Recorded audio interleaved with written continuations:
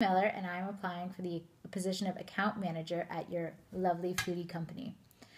So this video is supposed to be about my greatest accomplishment, and I would have to say that my greatest accomplishment was actually just a couple months ago when I completed a month-long stage at a restaurant in Copenhagen, Denmark.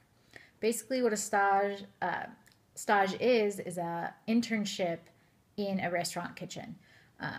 So, kind of like any other internship, you're there to do a lot of the kind of menial or repetitious day-to-day tasks. You're there to assist the chefs, the sous chefs, basically just to be there for whatever and anything.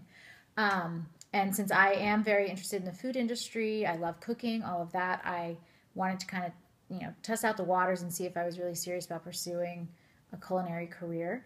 And I thought, what better way than to really throw myself into it by doing a stage experience in a restaurant. So I signed up for it to take place in September of 2013 at Restaurant Relay in Copenhagen. And day one, I show up with my kitchen shoes, my chef knives, and I think I'm all ready to go. I'm totally psyched and ready to take this on, and just really excited to be there. But I quickly realized in that day that I am just not as talented as these extraordinary people around me.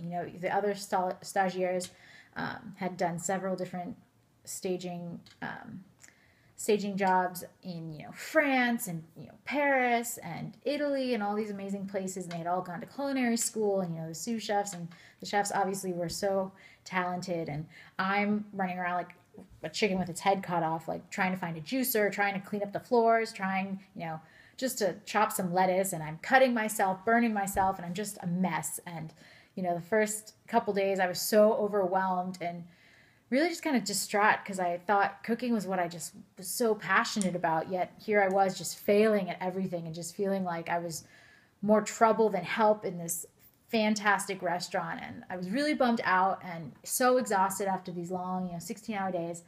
But then I decided, I have 3 more weeks and I really want to prove myself. I want to prove myself to the head chefs, the sous chefs, to the other stages. I want to show them that, even though I had no culinary background, formal culinary training or anything like that, or staging experiences, I could do this. So, I had this, it was like a game changer for me. I just was like, I'm going to make the most of this. And so I did. I just, really worked my butt off. I hustled. I just, I was timing myself to make sure I was getting my test done on time. I was just asking questions, really trying to soak in and learn as much as possible and become the most, valuable asset I could to them, could become to them. And, sure enough, like each day I got better and better. And even though I was still, cutting myself and all that, I was still just persevering and, getting through each day and getting better and better. And by the end of it, the sous chefs, the chefs all really complimented me and congratulated me on improving. And they went, they even mentioned, you went from being totally lost and all of that to being this all-star. And they were all really proud of me and really psyched to see how much I had learned in just a month. And, they're all encouraging me to continue pursuing a culinary career. And,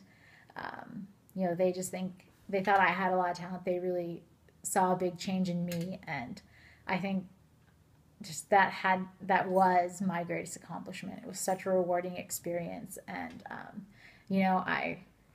I proved it to myself that I could, take it on. I proved it to the others around me. I kind of amazed myself, and it was doing something I really loved and I'm crazy about. And, it kind of reaffirmed my belief that, I do want to pursue a career in the food industry that involves, cooking in some way. And so yeah, that's my greatest accomplishment. Bye.